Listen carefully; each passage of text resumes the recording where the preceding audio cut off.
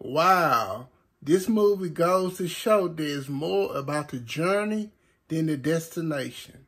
And if you don't know already, today I will be reviewing Sex Drive. So Sex Drive is a comedy/sex comedy that came out in 2008. So you have this lovable teen named Ian, who always been the best friend, but not the boyfriend.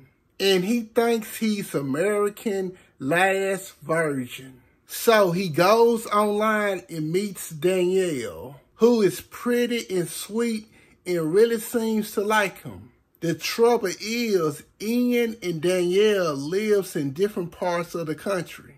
When she makes him an offer that he can't refuse, Ian steals his brother 69 GTO to meet her and to lose his virginity. That's pretty much the breakdown of this movie. So this movie really have that early mid-2000 feel to it. And that wasn't a bad thing. And the characters' interactions in this movie was great. The chemistry seemed legit. And there was some good, funny moments. Now, a lot of the stuff seems unbelievable, but you did enjoy the ride. And it was good seeing the adventure unfold. And it was nice seeing Ian get his prize in a way that he didn't expect.